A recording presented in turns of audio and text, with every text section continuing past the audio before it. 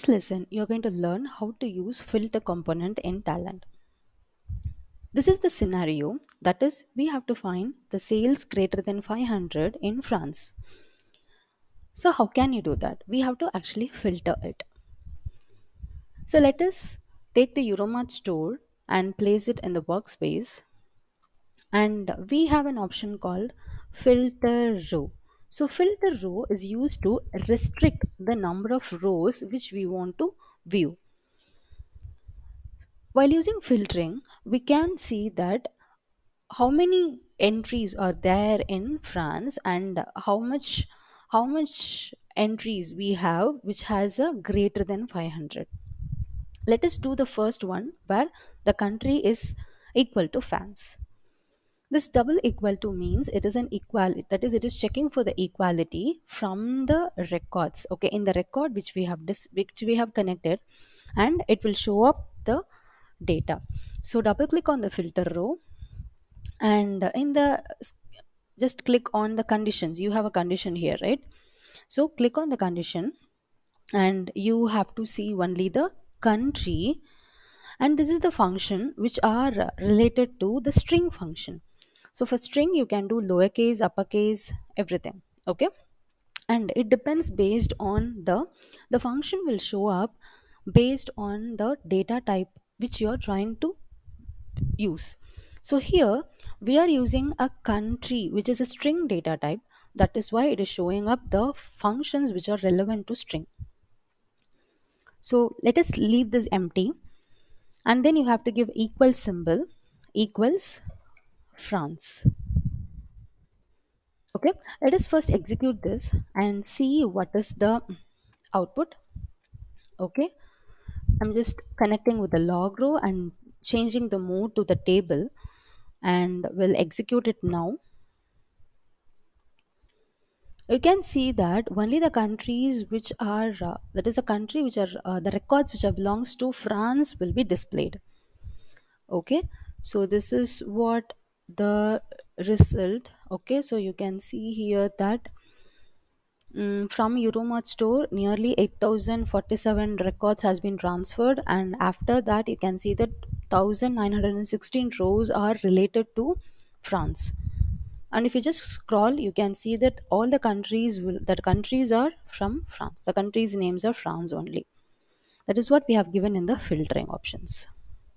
Okay, so next is we have to find the sales greater than 500 in France. Okay, so we have to add one more column here.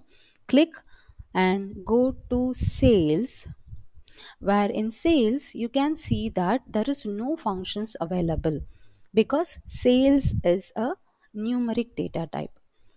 For that we don't have any functions, and we are going to find greater than 500. So in the operator you have to change it to greater than, and in value you have to give us 500. You can see the difference here, that in the value, that is for country, that is a string, I have given the value inside the double quotation, whereas if it is a number I have to give it without double quotes. Okay, so here in the logical operator you can see that I have used and. So what is that and? So the and is an logical operator. And is what? It's a logical operator. We have two types of logical operator which is supported in Talend. So first one is and. Okay, first logical operator is and, where if both the conditions are true, the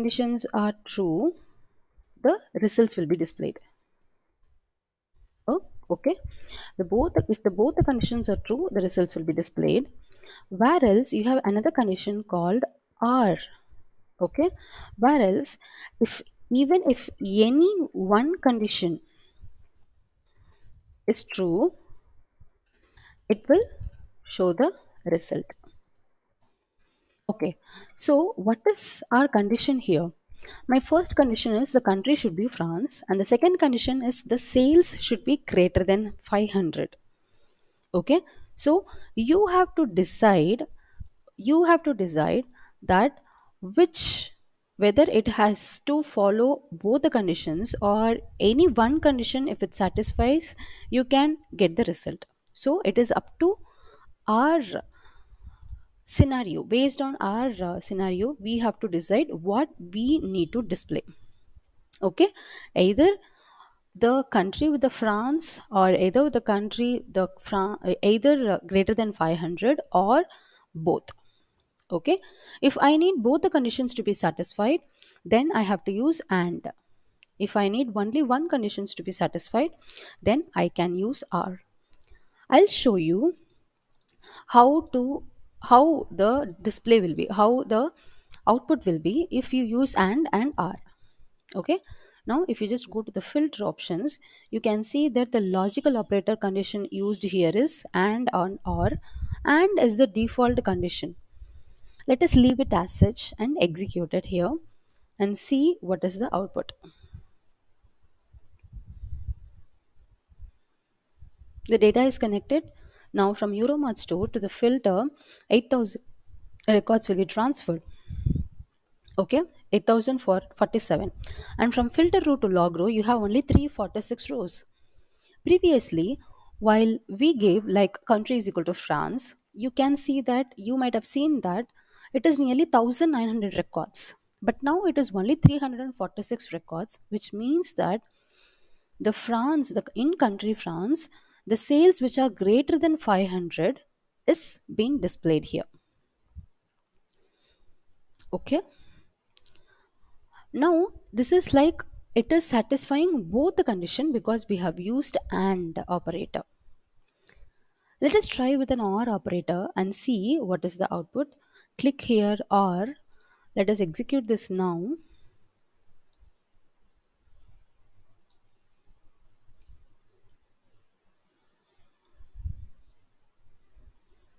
So see how many rows are transferring. It is transferring nearly 2,876 rows.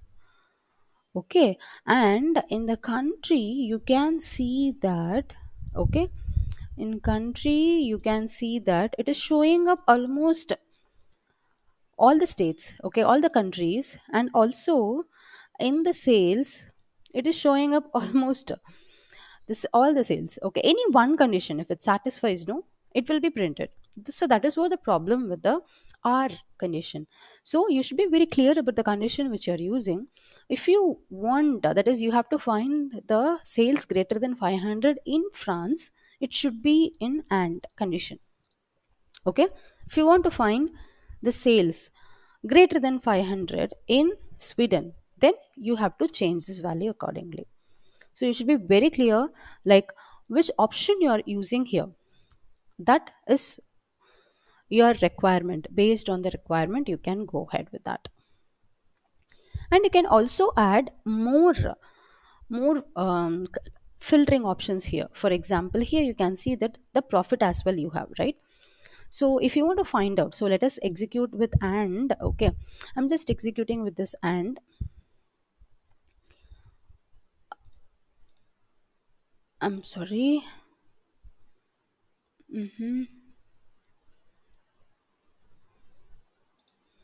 Okay, I'm just executing this with and you can see that some few rows are fetched up. Okay, you can use some more filtering options there. Okay, if you want to add more filtering, for example, if you want to see also the profit which is that is, if I want to see that the profit greater than 150. Okay, I want to see the profit greater than 150. So double click on that, click another column to add, click plus to add another column, go to profit. It should be empty because it is a number, this is a numeric data type. And then greater than, just click greater than. Okay, and then simply you can give 150. Now you can see that some more records will be filtered up. Okay, because we have applied three conditions and that too an and statement, so the output will be different. Okay, you can see that 120 rows are here, and if you go and check with the profit, you can see that the profit which are above, which are more than 150 will be printed. Okay, because see, you should not see only the sales which is greater than 500. Okay, you should also see whether there is no loss over there. Okay, so that is what we are just trying to see here, that is profit more than 500, 150, sorry. And also, if you want to see feedback which is true, okay, and you want to see the positive feedbacks, that is also possible. You can simply go to the filter rows, click again, and click here feedback, where else in feedback you can see the various options. Okay, so because that is a string data type, click equals and then click true. So true is what? The value. If it is, the feedback is given, or if the feedback is positive, that is what it means. So simply execute it. Since the feedback column is a string data, so you have to give inside the double quotes. So don't forget to give that inside the double quotation. You can see that only 54 records are there, and if you just scroll up, you can see that all are the true feedback. So all these data will be satisfied. See, feedback is true, profit is above 150, sales is above 500, and the country is also France. Okay, all these records are satisfied. That is why we are using and. Okay, if any one condition should be satisfied in this sense, you can go ahead with R. Okay, so let us try the filter column. You have two options. Either you can filter restrict the number of rows you want, or else you can also filter restrict the number of columns you want. So let us have the Euromod store data. Okay, let us have the Euromod store data, and we'll connect with the filter columns.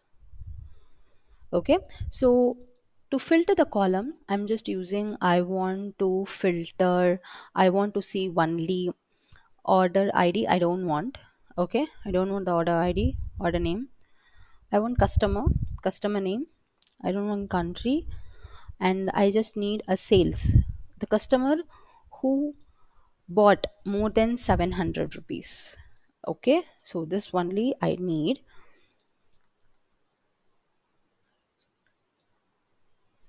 Okay, let me show you one thing. Okay, I'm just doing another job here. There is another flow here, and I'll just connect with that. Okay, give input file. So connect here with filter columns, where if you want to restrict the number of columns, edit the schema.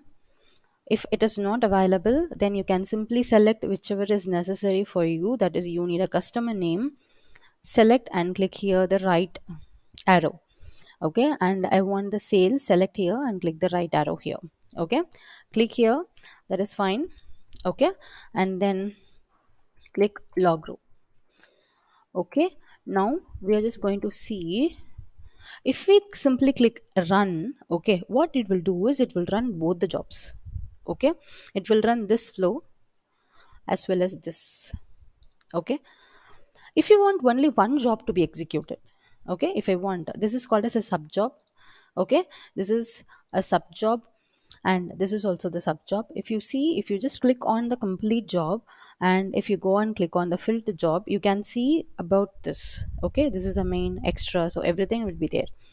Okay, so now if you want to execute only the selected job, okay, if you want to execute only the selected job, okay, go here in the execute job, the run filter job, click here, you can see various jobs are there.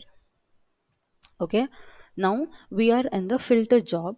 Okay, where else it's also showing filter column 0.1. Okay, it is also automatically created the another job here.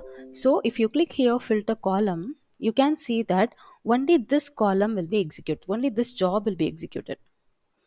Okay, if you have multiple records, you can select which job should be executed here.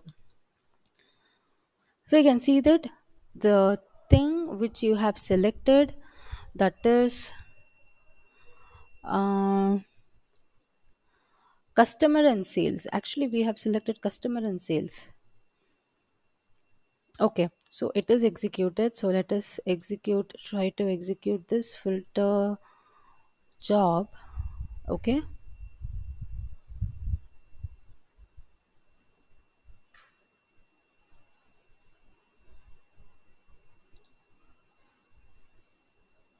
okay, we haven't saved this. Okay, this is also executing here. Can you see the both the things are executing here? Now you can see that only, okay, you can see that only this column are executed. Okay, this is the output for the column.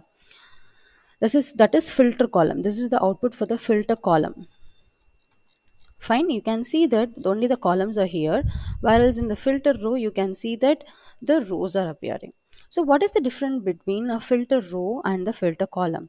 So if you double click on the filter row in the component, you can add the values, that is you can add the conditions, that is can have also the logical operator, but you cannot edit the schema. You cannot edit any schema. Even if you click edit schema, you cannot remove any columns from here.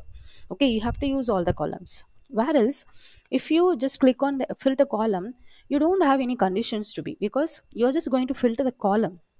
Okay, whereas you can have the synchronize column option, and you can remove the unnecessary columns which you have. Okay, so this is what the difference between filter columns and filter row. Now I'm just going to connect these two filtering options in a one job. I'm just going to delete this. Okay, and also I'm going to delete this log row, and I'm just going to connect this with the filter columns. Okay, so I have connected this with the filter column, whereas in the filter column I am going to edit the schema. Okay, so these are all the data which I have, but actually in my filtering I need only the country, sales and profit. Okay, so you can simply select whatever you want and have it. Okay, country, sales, profit and feedback. Okay, so just click OK. Now you can simply connect with the log row. Okay, now let us execute this.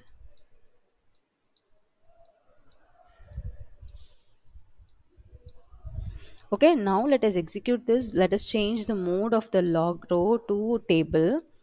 If you execute this, you can see that the filter row will actually filter the data according to the condition. That is, okay, that is what, that is based on the condition it will be filtered. France greater than 500, profit is greater than 150, and the feedback is true. Okay, and after that we are filtering the column where I just need to see only the country, sales, profit and feedback. So that is what you can do it with combining both the filter row and the filter columns.